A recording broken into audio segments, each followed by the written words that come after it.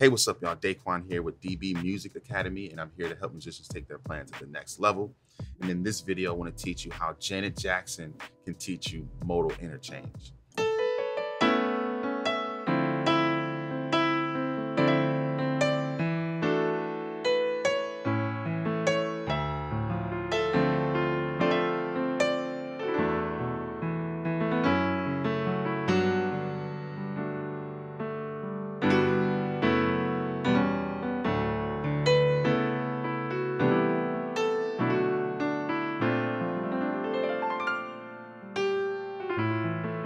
Modal interchange is basically two parallel keys on top of each other, right?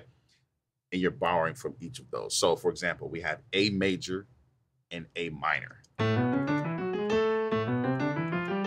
And we're taking the diatonic chords from each of those scales and kind of mixing and matching them to kind of create a different sound.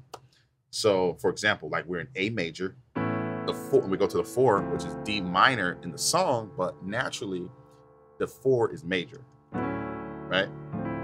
But we make it minor. Then we go back to the 5, to set back up to that major, right? My bad. Now we go to the 6 of A, flat 7.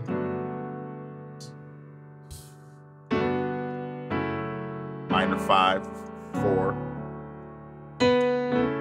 3, minor 3, but a major 7 chord to the 2. Is that sharp 1? It's crazy.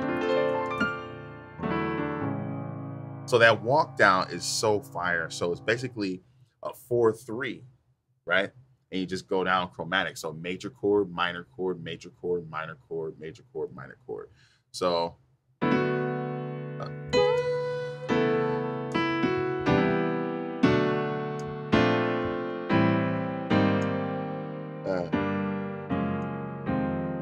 and you can keep that pattern going. Like, it's so crazy, man. So this video really isn't a breakdown per se. It's more of me just telling you what song you should work on, what songs you should listen to really learn some theory. Instead of like trying to learn theory from the book, learn theory from songs. If you enjoyed this video, make sure you like, subscribe, and share, and check out all of the other videos I have on reharm and all that good stuff. All right, see you guys soon.